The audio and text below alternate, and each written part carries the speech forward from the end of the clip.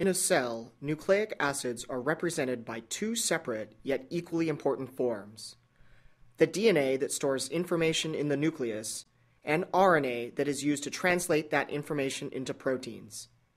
These are their stories. Good day, ladies and gentlemen of the jury.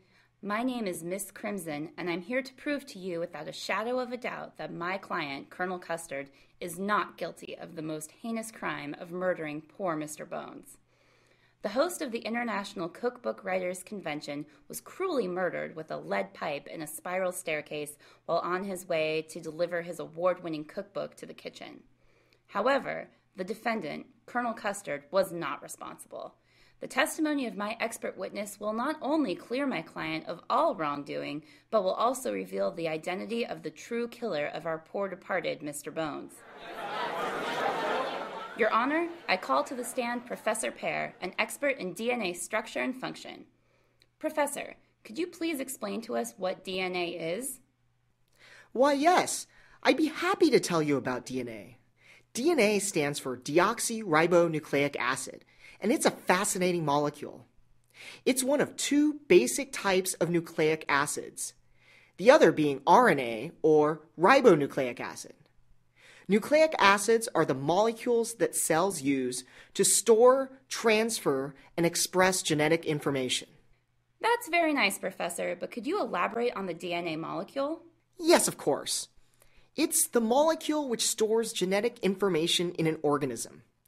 It's essentially providing directions, like a recipe, if you will, for pretty much everything that makes us, well, us. If proteins are like the building blocks for structures, enzymes, and other cool things in a cell, DNA is like a recipe that tells a cell how to create those building blocks. So you're saying that everyone has this DNA stuff inside his or her body?